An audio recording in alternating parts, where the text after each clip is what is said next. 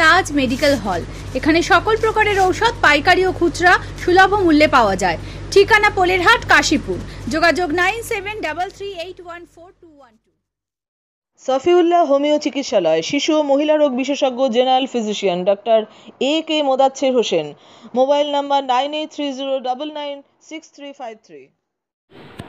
আপনারা দেখছেন নিউজ কলকাতা। আমি মৌমিতা দত্ত আপনাদের সাথে। রায়গঞ্জ ব্লকের বিভিন্ন নদী বাঁধগুলি খতিয়ে দেখলেন রায়গঞ্জের সাংসদ তথা কেন্দ্রীয় মন্ত্রী। উত্তর দিনাজপুর জেলার রায়গঞ্জে বিভিন্ন নদী বাঁধগুলি খতিয়ে দেখলেন কেন্দ্রীয় মন্ত্রী দেবশ্রী চৌধুরী। পাহাড়ে বৃষ্টির জেরে জল বাড়তে শুরু করেছে রায়গঞ্জ ব্লকের কুলিক মহানন্দা নদীতে। তার মধ্যে গৌরী গ্রাম পঞ্চায়েতের কুলিক নদীর বাঁধের 2 জায়গায় ফাটল দেখা দেওয়ায় এখন সাধারণ মানুষের মধ্যে আতঙ্ক। 2 কোটি টাকা ব্যয় 2017 সালে বাঁধটি তৈরি করা হয়েছিল।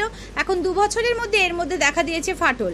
সেই নিয়ে প্রশ্ন তুলছে সাধারণ মানুষ। আজ রায়গঞ্জ সাংসদ তথা কেন্দ্রীয় মন্ত্রী দেবশ্রী চৌধুরীর সঙ্গে বিজেপি জেলা সভাপতি নির্মল দাম সহ এক প্রতিনিধি দল রায়গঞ্জের ব্লকের রহমতপুর, গোয়ালদহ, জুগিয়ামোড়, নিমতলা, অনন্তপুর সহ বিভিন্ন এলাকাগুলি পরিদর্শন করে। সঙ্গে যখন বন্যা পরিস্থিতি নিয়ে কথা বলছিলাম তখন আপনাদের মারফতে খবর পেয়েছিলাম 9 নম্বর গৌরী অঞ্চলের বিশাহার, রহমতপুর, গোয়ালদহ, জুগিয়াম এই 4টে এলাকায় বাঁধটা যে কয়েক বছর আগে তৈরি হয়েছে সেই বাঁধটাতে ফাটল বা ফুটোর মতন একটা লিক করছে।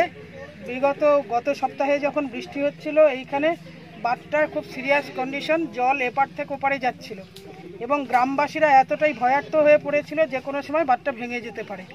আপনারা বলেছেন, আমি আজকে সরেজমিনে নিজে এসে দেখলাম যে এপারে যে বিশাহারের নদীর এপারে গর্তটা তৈরি হয়েছে এবং উল্টো দিকে বাঁধের উল্টো দিকে জলটা বেরোচ্ছে।